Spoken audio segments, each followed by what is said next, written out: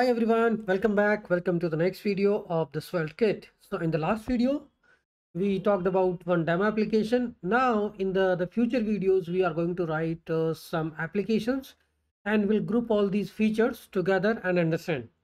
So till now we talked about the routings, right? And we talked about how the page-based routing works, how we are doing a data fetching at the client side and at the server side. We also talked about the store, how we can use a store with the Svelte Kit.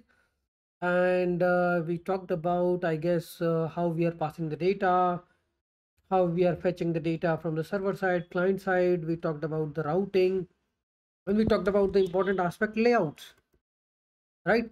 So there are a couple of more important aspects. We'll talk about the hydration. We'll talk about how to manage the session once user is logged in, right? We'll talk about session. Here we can just do a simple login, or we can use Firebase for that, for providing authentication.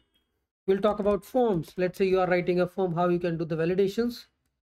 So if you talk about any framework, what all things come to your mind? Let's say if you talk about the client side framework, React, what all things we discuss. Okay, so we talk about how to create a single page application with the help of routing, because routing is making that possible. Single page application. Then you talk about the component creation, data passing, how to fetch the data, lifecycle, data fetching, and state management. These are all different topics which come to your mind whenever you talk about any framework, how it is rendering, the process of rendering the component, and then deployment. When you talk about simple CSR application, client-side rendered application like React, Angular, the deployment is easy. You just create a build using npm run build, and you just put that in the S3 bucket and then expose that through the CloudFront and your DNS domain, like Route 53, or you have your own GoDaddy domain which you can configure.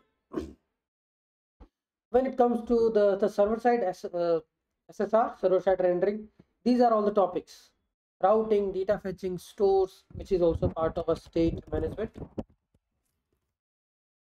and the layouts, how we define the layouts, session, because now it's not a client side login, everything is being managed by server, the managing the session of the user once user logs in, how to deal with the forms, how to do the forms validations. All these things are common concept. Like forms, you do it in the CSR, SSR. So these are some of the topics, and then when we write the whole application, we combine all those things together. We will build the layouts, we will write a store, we will do the routing using page-based routing, we will write a page.server.ts or page.ts, export the load function for the Svelte components.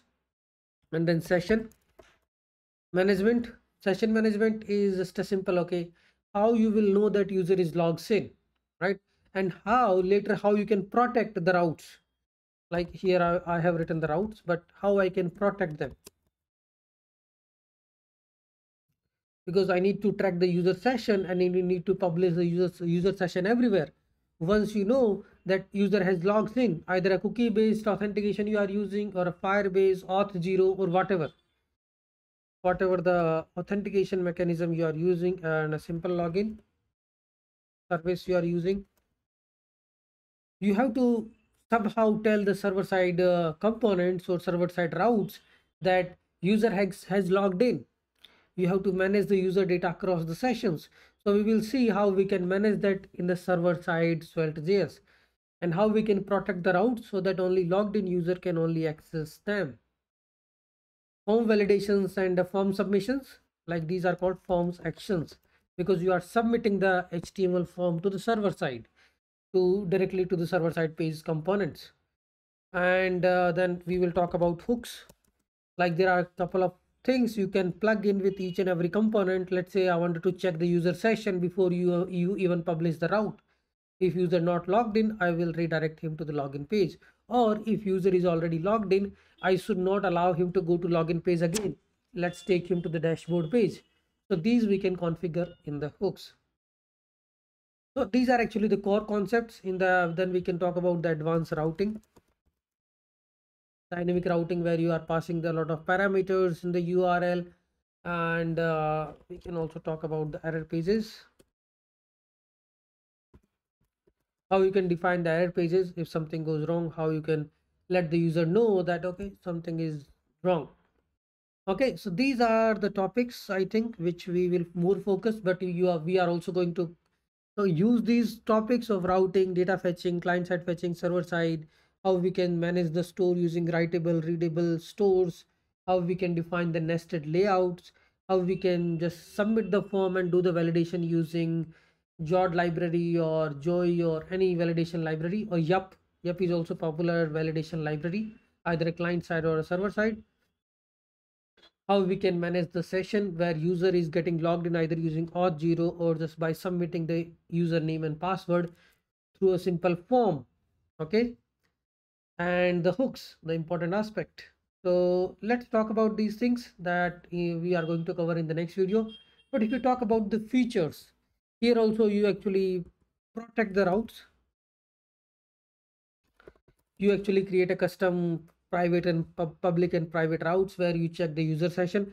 The only thing is here you maintain the user session at the client side, the JWT token or the cookies are server side, but you read the cookies and you check the expiry. If the cookies is still valid and not expired, then you allow user to access the protected routes.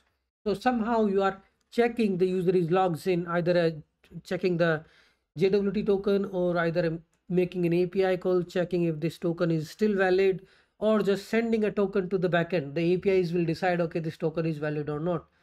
And we have a lifecycle methods, data fetchings, data management using stores.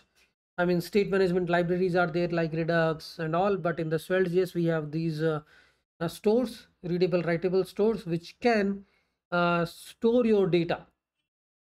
Like it's doing a state management for your application. And the lifecycle hook, lifecycle, typically there is no lifecycle in the server side, but we are writing a Svelte component in the Svelte kit, so we can use the lifecycle hooks provided by Svelte JS in Svelte kit. Okay, so let's start on this. We will do a simple authentication. In the authentication, it's all about attaching some session to the keys, so that when the request comes again from the client side again, we can check the cookies are valid. Okay, user logs in, allow him to access the protected routes. The form submission is a little different in the Svelte kit than any other framework like Next.js, React.js. Here you submit the action to the server, and then server validates and do the lot of things. Okay, so without delay, let's tune in the next video, and we will talk about all these concepts together in one single application.